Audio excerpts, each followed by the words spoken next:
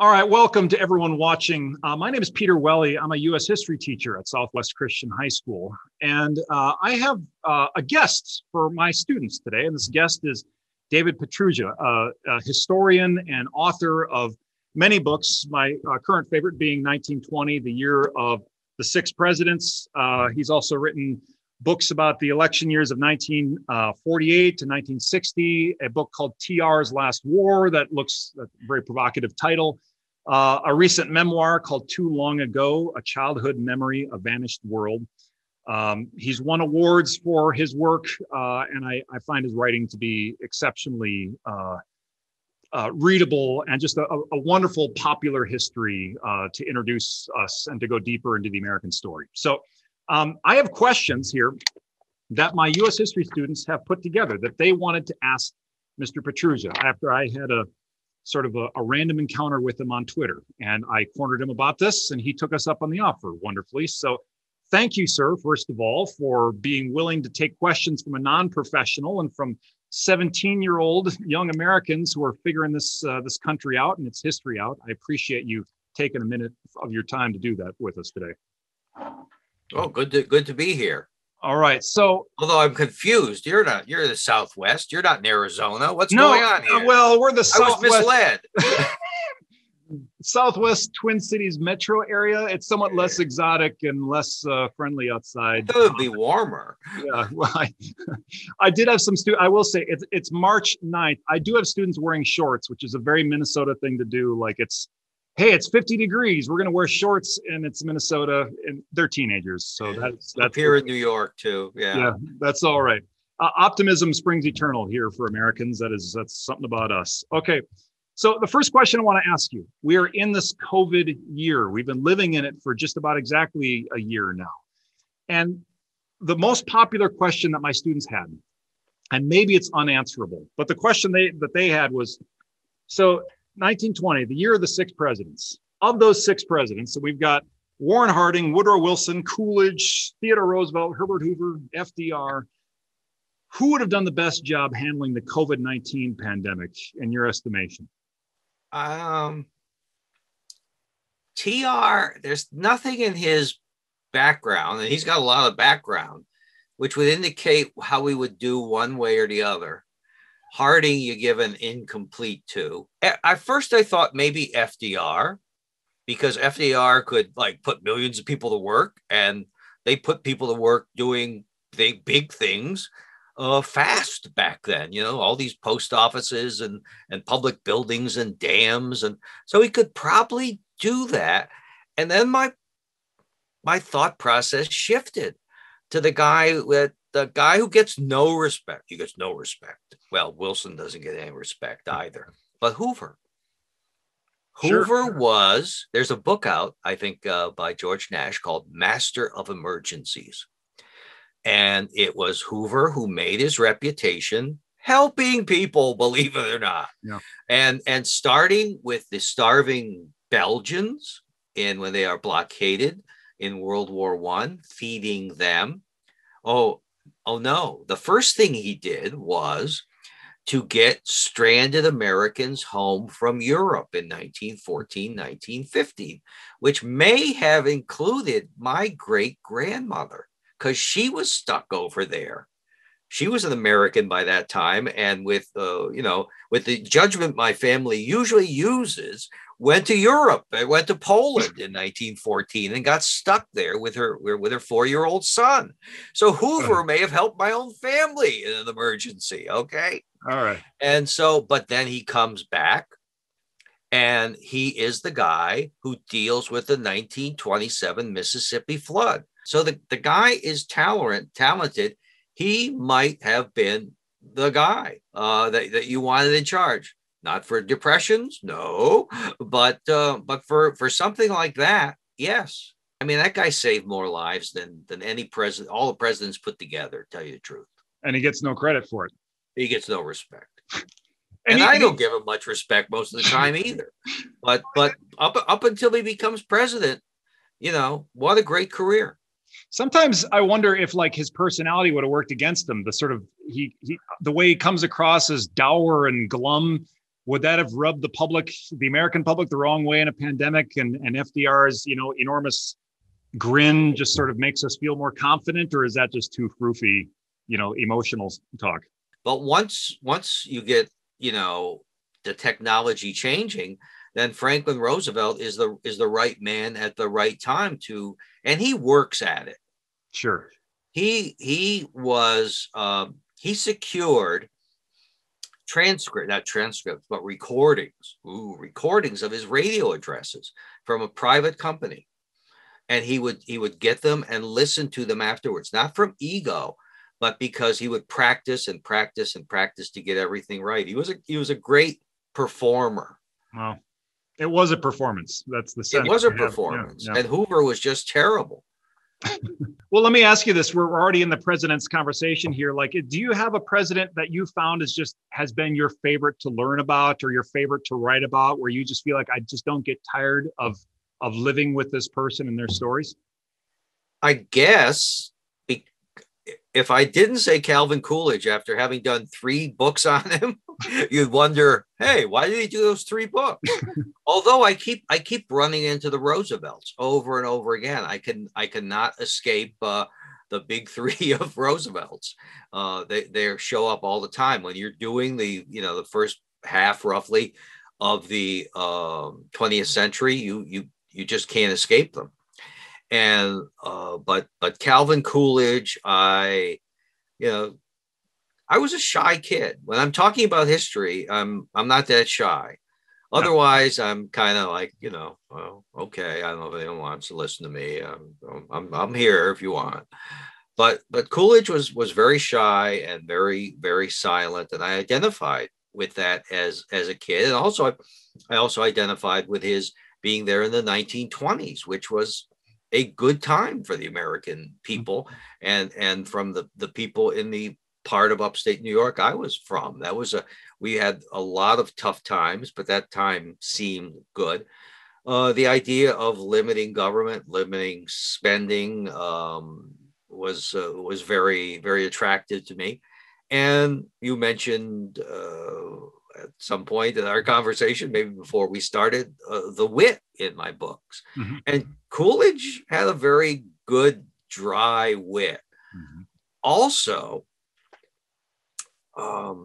if you want to read a presidential memoir for style, for clean, crisp style, for good prose, read his autobiography. It's short.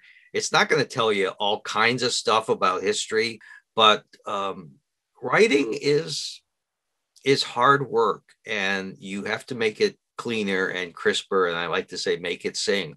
And his autobiography did.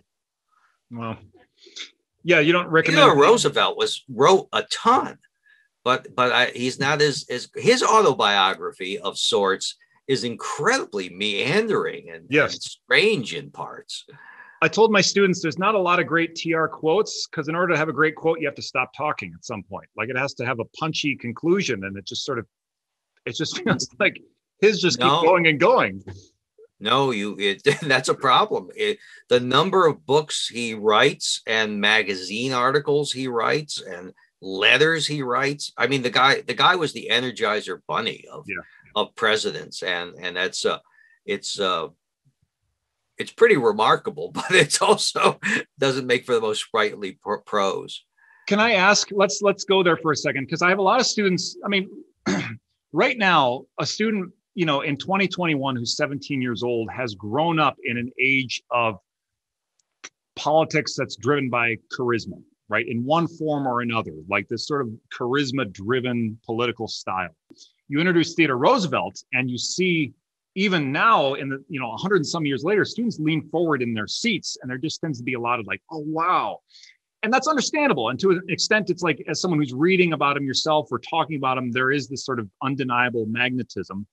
One question they had was, I think a straightforward one. Do you think Theodore Roosevelt would be a good president to have in today's political environment? Would he make it better, or would he make it worse if he were here today? What would be your sense of that? Well, we just went through 4 years of a president who was doing all kinds of executive orders, which followed the president who was doing 8 years of executive orders. And now we've got, what, 8 weeks or something of executive orders under Biden. And he really kind of perfected that. I believe he issued more executive orders than all his predecessors combined. And the reason why we have numbers on them is because he issued so many. They weren't even numbered. There were so few in number back then that it's just like, well, the one that happened on October 8th regarding, that dam over there. But so he's always about increasing power. And as we had, we sometimes we think issues are dead and they're not coming back. They're sort of like my straw boater, which I wear in the summer. It's like, that's not coming back. Tariffs aren't coming back. We settled that free trade thing, a long time ago, and now it's back. And now it's like Theodore Roosevelt, monopolies, trust busters. Well, that's over with. No, it's not. Now we've got, Amazon, Google, every other thing. We're going to end up with one big store for the entire United States. And how is that going to be dealt with? And would TR be the guy? He would at least raise the issue. Whether what he would do about it is a different situation, because he's not the great trust buster that he is cracked up to be. William Howard Taft busts a lot more. One of the reasons they break is because Taft busts the wrong trust, U.S. Steel, which Theodore Roosevelt made a deal with and laid hands off of. Now, Wilson said, if it's a trust, we're going to break it up. And Theodore Roosevelt would say, well, if they're not bugging me, basically, if they're not bad people, and I'll judge who the bad people are, I'll just leave them alone. So maybe he'd say, well, I like that. I ordered something from Amazon yesterday at 5:30, and there it was on my doorstep at 9:30 in the morning. Why should I wreck something like that? And he wouldn't. Yeah, that's well put. Well acted, I should add, too. Well, let me ask you this, another question from a student that I thought, pertaining to presidents. They asked, is there a president in the 20th century that you would identify who influenced American politics for the worst? Woodrow Wilson is now the president everyone loves to hate, where the left and the right and the middle, like, nobody wants any part of him anymore. And he was damn popular. I mean, they made a big wartime World War II propaganda movie about him that was in Technicolor. That's how much they liked it. Wow. And the guy playing him won the Oscar. So he was a hero at one time. When I was growing up, the Democratic Club, until Kennedy was shot, was named for Woodrow Wilson, which was interesting considering how ethnic the Democratic Party was in this town, and some of the statements he made about the slime of the earth coming to America from Eastern Europe and Southern Europe. And, this was in one of his textbooks when he was a professor. Two last quick questions, both kind of thinking back. One, again, let's put ourselves in the mind of a 17-year-old who's like living in the country today. And I had a student tell me, Mr. Welly, they were talking about the Donald Trump presidency. And there was some way that I was saying, like, this is unusual, what's happening right now, or like this bit was really odd. And they're like, it might be odd to you, but this is what's normal to us. Like, the last 5 years has been basically our political consciousness. Like, normal is defined by the Donald Trump experience as president, or like his emergence in the Republican Party and his time as president. And so a lot of them are like curious to sort of like, can you provide some historical context for what has happened, or is this truly unprecedented? What they just witnessed? What would you be willing to offer on that one? Your thoughts? there are no precedents for Trump. Okay. I mean, you could grab here and there, and you can say, well, who was the last guy who hadn't been elected or a big general to anything, and that's Hoover. But Hoover. Hoover had experience in government. This guy, no experience in government, no leading some big army to victory, coming out of TV, really. Yeah. So in that sense, maybe more like Reagan. Okay, but Reagan had been a governor. Mm-hmm. And Reagan had been in the public eye as a politician, as a guy you would take seriously for a long time before he becomes president. You know, he's elected in 1980, but he's been running, you know, he had failed twice before. Yep. 1968, right out of the box as governor, and then 1976 when he comes close. So Trump's whole persona, but again, you know, we're talking about Hoover and FDR and what new media making or breaking people. New media with Hoover, not helpful. Helpful to Roosevelt.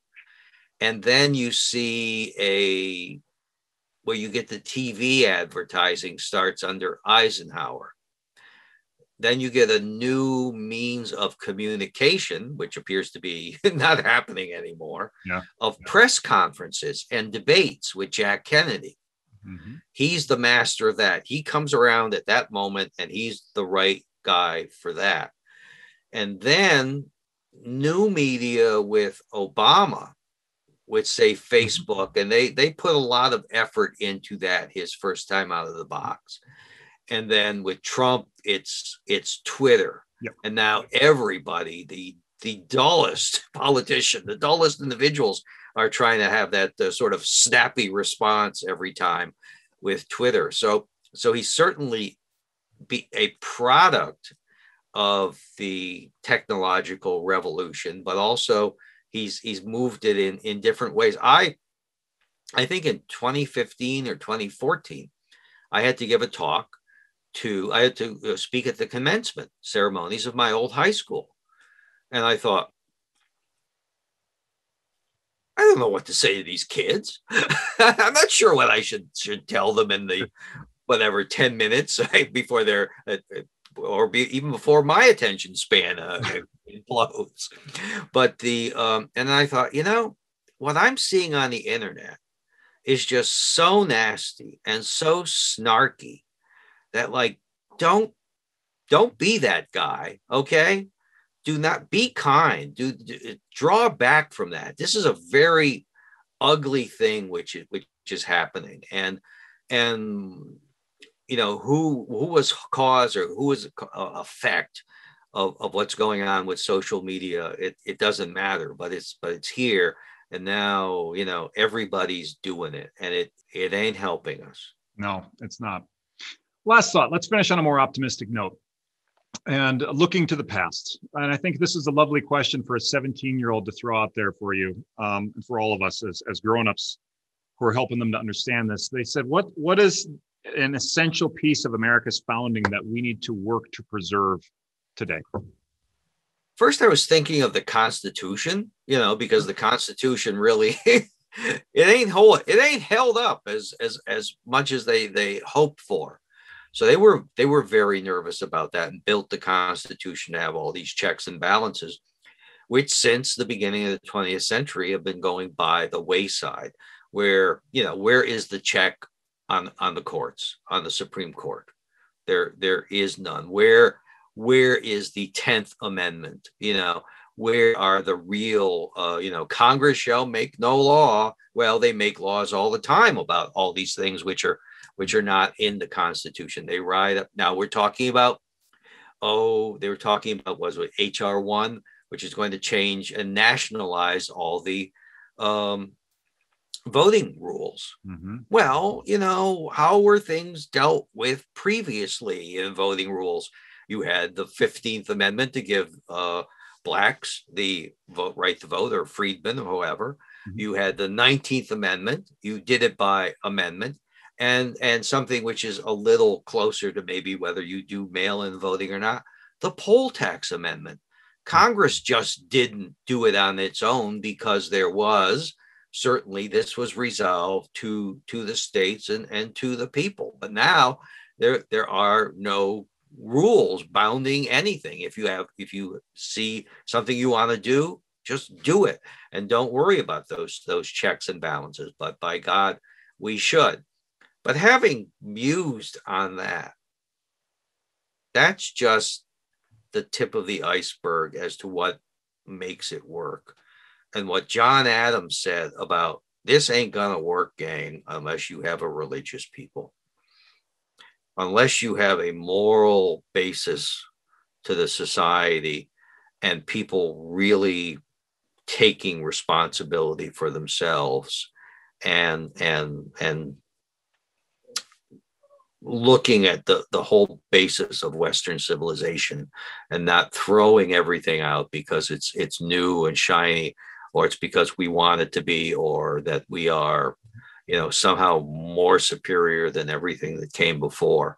No, until that's resolved, then the governmental issues are, that government is downstream from culture. Yep. It really is. What was the saying?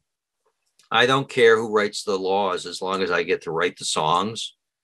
Oh, that's beautiful. That's a really. I'm getting that all wrong. No, I'm getting the quote wrong, but you get the idea. It's beautiful, and it's also nasty too. It's like it's profoundly true, I believe. Like in what's going to create change, or in some sense, it's like why.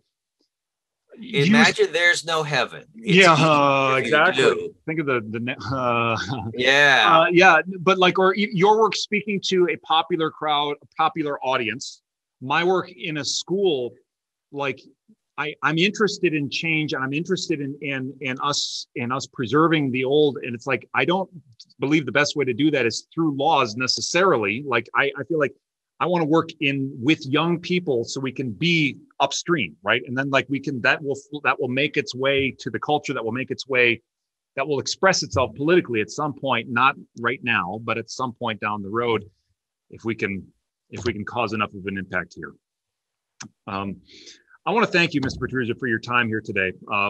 It was a blessing to just listen to you on this, and I believe that this will serve to bless our students. And I just want to honor you for taking the time to do this and offering yourself this way. This is really terrific. So thank you so much, sir. Well, thank you.